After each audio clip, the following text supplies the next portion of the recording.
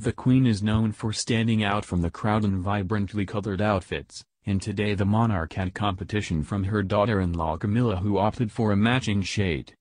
Both royals looked as if they had color-coordinated their outfits for the Commonwealth Day at London's Westminster Abbey today as they arrived in deep purple shades. The 92-year-old monarch donned a deep purple button-down jacket, with a matching skirt underneath. Prince Charles' wife sported a long purple velvet coat for the occasion, which boasted button detail down the front of the garment, and puff shoulders, similar to the Queen's outfit.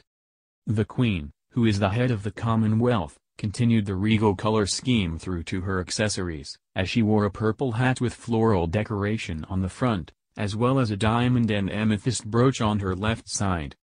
She also wore a pair of black court shoes, gloves and handbag for the annual ceremony. Duchess Camilla, 71, followed suit, and right down to the accessories as well.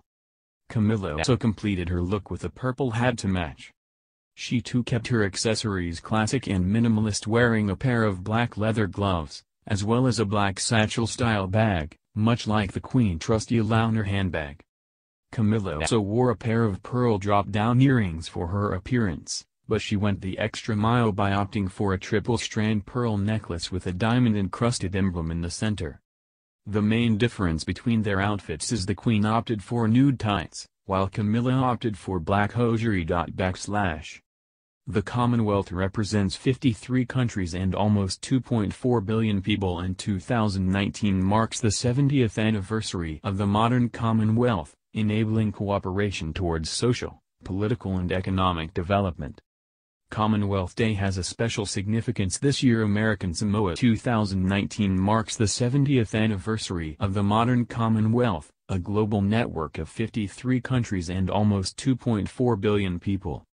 The theme for this year's service is a connected Commonwealth, which highlights the cooperation between the culturally diverse family of nations who work together in friendship. In the Queen's message to mark Commonwealth Day, the head of state has praised how the family of nations inspires its member states to find ways of protecting the planet and its citizens. Millions of people are drawn together because of the collective values shared by the institution, the Queen says in her address to the countries of the Commonwealth.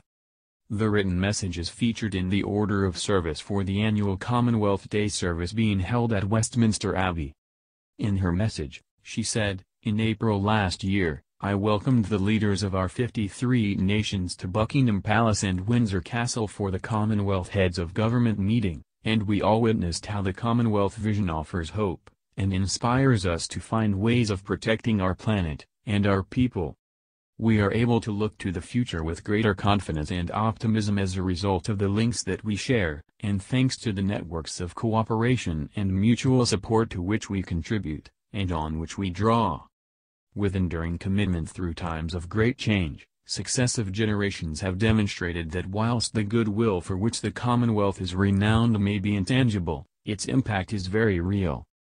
The Queen and Camilla were joined at the Commonwealth Day service by grandsons Prince Harry and Prince William, as well as their partners Duchess of Cornwall and the Duchess of Sussex.